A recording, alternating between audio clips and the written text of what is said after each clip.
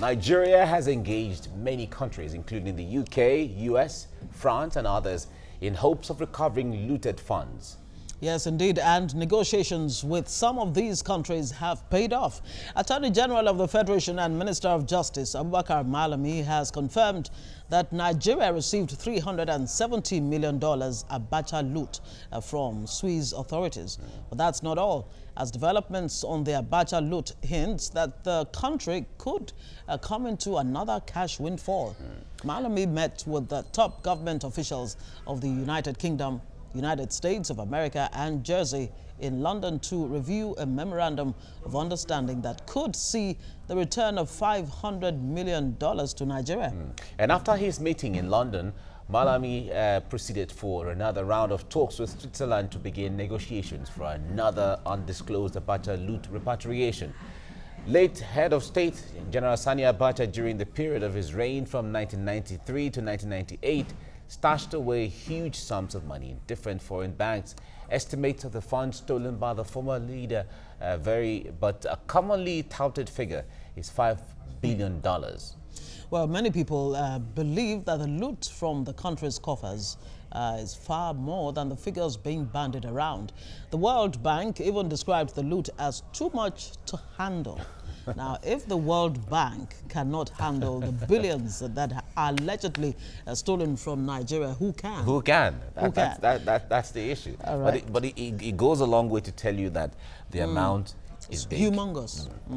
Well, we have in the studio the Executive Director of Socioeconomic Rights and Accountability Project, Adetokunbo Mumuni. Thank you very much for joining us. Good morning. Good to see you. Nice to see you. Dr. Danny Kere, thank you so much for staying with us, of course. Thank you. I just wish some of those dollars would pass through the television down here. Then you would be an accomplice. Exactly. And what we're trying to change is that willingness to take part in corruption. Those monies. So if the money gets here and I'm part of it, then they will, as far as the money has come and Nigerians will use it, all Nigerians are part of it. If you not Nigerians will be part of it, not through the pocket. But whichever way, how are you going to be part of it? So, not through the pocket, because that is what we're complaining about. It looks like we've all been stained one way or another by this corruption. Would you say? Let's start from that, because, you know, a lot of people, critics, analysts have said the way we're pursuing this war against corruption is really not how to do it. Why don't we plug the loopholes that allow for this to happen? Because really, corruption truly, again, is not just stealing public funds and what have you. Well, let's take it off from this Abacha loot that seems to be endless. Now, the point I want to make is this. It will, because of what we have been hearing for the past, since even during Obasanjo's regime and up till now. Yes. So it will not be correct for the president to, in a manner of speaking, attempt to deify Abacha. Because when issues about Abacha comes up, the President Buhari will say, I think he was trying to compare what Abacha did in terms of infrastructure when he was around, and what some subsequent people did after he had left. But that is not the issue. For him to be saying Abacha is not a rogue pales into insignificance now, because if nothing was stolen from the Nigerian Treasury, there will be no meeting with the officials of the U.S. government. There will be no meeting with officials of the United Kingdom. There will be no meeting with the Swiss government. Yes, and the rest of them. So the point is clear. Abacha stole from Nigerian Treasury. Unless, of course, we're saying Abacha loot has become a generic name. Exactly. But specifically, those are the money stashed away by Abacha in those foreign countries. Now, that having been said, now the question to me is recovery is very, very important. Yeah. But I want to see the recovered sum used and spent on matters that will affect the life of average Nigerians. The idea of stolen wealth being restolen should not come in again. And that was why my organization went to court to ask for a declaration that the present government should come and tell us how much was recovered from loots generally, not Abacha loots now. Because what we have heard is that it is not only Abacha that stole, a lot of people stole. The court granted the order that what had been recovered must be stated, the amount from whom, under what circumstance, so that Nigeria will have a holistic picture of all this stealing, and Nigerians will now be able to monitor the way the thing is spent. Yes. But let me stay with you before we come to Dr. Ikere here. Now the point there is, it seems from the way the figures are thrown to the press and all of that, it seems there is no actual knowledge of how much is involved as to how much was stolen. So we know, okay, now that we are repatriating about 500, there's a MOU to say to return or repatriate $500 million. In addition to the 322 million. Yes. How much is left somewhere, and where are they, and all of that? And that was the basis for our going to court. Okay. Because we want to ensure that no prank is played along the line in this recovery issue. So we want to know specifically, because we have always contended that it's like the government handles this recovery issue in an haphazard manner. There has to be an organized, systematic way of recovering, so that as you recover, we have details of what you recovered and how they are spent. Okay. So that we'll be able to know whether this money is spent for the Nigerian people. Because a lot of things are happening. People say there is no money in the economy, the economy is down. And when you have recession, you have to spend your way out of recession. And when these funds come, opportunity has been given for you to spend your way out of recession. So you have to ensure that those things go into matters that affect the generality of Nigeria. Matters of infrastructure, matters of hospital, matters of education. That way, Nigerians will feel it better. All right, Dr. Danekere, do you agree with Adetokunbo Momuni when he says there's a need for more transparency? According to him, there seems to be some level of opaqueness in terms of exactly how much really has been stolen from this country. I think, and how much have we recovered so far? Where are these monies going into? What projects? Of course, Malami has said that government has identified some projects that the monies will be used for. Yeah. Thank you. I want to believe that it will be difficult to ascertain how much was actually stolen. And again, I want to say that let the right word, because sometimes there are words that you use that will reduce the impact, the effect, the way people will view or the weight of, or the gravity of. You know? When you say Abacha is a thief, there is a way people perceive of that person. And when you say he looted, you know, there are two different things, even though they mean the same thing. Call a spade, not a farming implement. Now, when the poor man goes to the bank, he's borrowing. When the rich man goes, he's taking a loan. So you try to euphemize some of these things in order to, to douse the effect. So Abacha is a thief, as established. Let Buhari get that one very clearly, that Abacha was and is still a thief, because but he wasn't convicted by any court of law. We don't need to convict. See, this is enough conviction. The fact that what he stole from this country is being repatriated, except they are saying that it's not part of what he stole. What else do you need? Here, you see, that is part of the problem with this evil Western system of justice. You see a man who is stealing something here, you say a judge who is at home sleeping should be the one to tell you that the man stole before you know he stole. That's part of the problem. Are you getting it? He stole. It's as simple as that. That one is established. Now, having said that, I want to feel that whichever way you recover what is stolen from you, is important, but the process is equally important. Now, part of the challenge we have with this is that since we cannot tell the exact amount that was stolen, at least we can tell how much was recovered. So, how much has been recovered so far?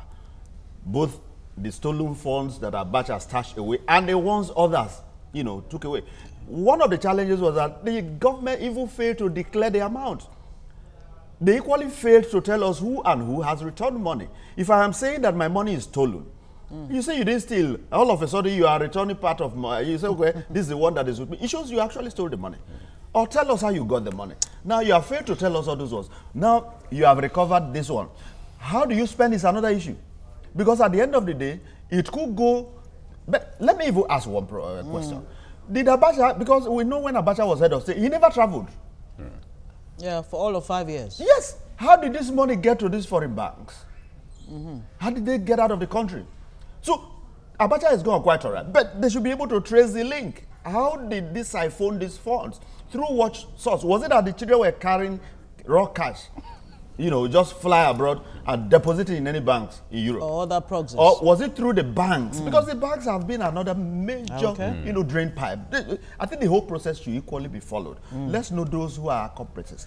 Okay, let me come to you, Abdul Mumini. The point there is, an analyst was saying recently, we are talking about Abacha loot because Abacha is no more. If he were a living retired general as at now, nobody would be talking about all of these things. Because the point there is there are others even also who did the more president almost felt we should not even talk about it. Let alone if to be allowed. So there are other generals who maybe may have even done more than what he did, but we're not talking about them because they are alive. But going back to the issue of transparency and openness, even when government says we have identified some projects this money will be spent, what is difficult in letting Nigerians know when it comes to, because like you said, it's an opportunity. These monies were not in the budget. They just came. It's like windfall. It's like bonus.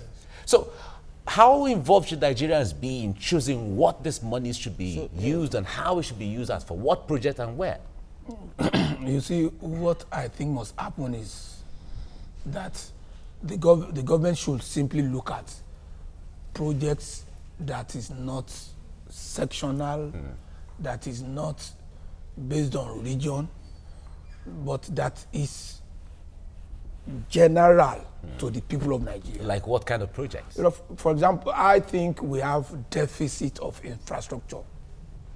Roads are not good all over the country. Hospitals are not well stocked all over the country. Schools. Yeah. So those are the things that I think will impact on Nigerians generally. And that to me should be the way to go. Because...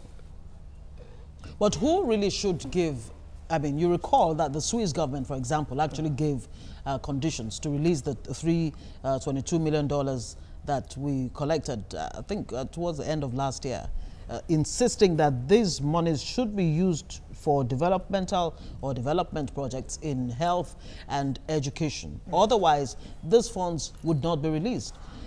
Is there something fundamentally wrong with these receiver nations actually deciding where the money should go? I think it does not lie in the mouth of any government, America, UK, or Swiss, to dictate to us what we will use the money for. If Nigerian citizens are doing active citizenship, because we have left those who rule us to believe that their own position is the most important office in Nigeria. To me, the most important office in Nigeria is the offices of the citizens of Nigeria. Yeah. It is for citizens to say, this is what we want this government to use the money for. As a matter of fact, when you partake in retaining something that is stolen from another country, you are more or less an accomplice. You are somebody that is regarded as an accomplice after the fact. Yeah, after the fact. So you cannot now be dictating to us what must happen to the money. But don't forget that stealing is not corruption. Corruption is not stealing. Which was propounded by... That is thieving. But this is a serious matter. It is a serious issue. But the point that must be made known to those countries that they don't have a business telling us what to do, giving us conditions for the return of the money. All right. Now, it is important that they release it to us and we have an account of what they have released and we decide what we need it for. Dr. Ekere, seeing it from that window, the point there is we have heard of the loot being relooted sometime before, because this is not the first time, this is not the second or third time that some of these monies are being repatriated. And the countries say, those countries say they want to assist to help Nigeria on how to manage some of these. Now, in the eye of everyone, it looks like these countries are helping Nigeria on how to. But they have kept the monies all the while. If you calculate the revenue, the interest accruable to these monies for the past 20 or something years, in fact, this is almost going to be like the capital. But there's no report as to how these countries are not painted like they've done anything wrong. Rather, they're just helping Nigeria, or helping African countries. These are some of the things that made Walter Rodney to say that it was Europe that actually underdeveloped Africa. However, Africa agreed to overdevelop Europe. George Ayito on his own part equally raised the argument that it is Africans that underdeveloped Africa, because it's actually not Europe that came and said, take this money from your country's ports and take it to so bank. But the mere fact that they are recipients of these funds and they actually embrace it with warm hand and use it for developmental projects to fix in their own economies. Shows that they have this attitude as well. It shows that they are thieves as well. Now, for you to tell us, to prove to us that you are actually the person you are claiming to be, you want to help us, what you should do is to prevent, not to receive. If anybody brings anything to you that is stolen, tell the person, okay, go to the next neighbor. For us to be sure that you really have any form of saintly attitude towards this kind of thing. Not that after receiving and using and benefiting your people, you say you want to help those from who the money is stolen to. What kind of management do you want to do? Okay. I don't think they in have the meantime, some us. $1.25 billion was repatriated under the Olusegun Obasanjo administration. Until date, the World Bank will actually tell you that there's nothing on the ground to show for this repatriation of funds. So that is why such bodies like the World Bank or countries like Switzerland would say, we need to know exactly what you'll be using these funds for us to release the monies. But then again, that's not even my point now. The point is, presently, the World Bank has told the whole world, including Nigerians, that corruption continues under this administration, under this government, which means the environment that allows for corruption to thrive has not been tackled. It has not been dealt with. So we're just chasing shadows in this war against corruption and stolen funds. If I may come in. Yes, please. You see, there is a perception that this government has about corruption, particularly the president. For him, corruption is about politicians stealing money. And assuming there are no politicians, does it mean every other thing that is stolen by other public officers will not be stealing? And how do politicians steal this money? He has not looked at all of that. You see, corruption is so all embracing that politicians stealing is just a very minute aspect of it. Now, they don't steal without the connivance of the civil service. You've not done any form of, any form of what I can call reform in the civil service. You've not done anything to overhaul the civil service. They are still part and parcel of it. Ministers are still stealing. Governors are still stealing.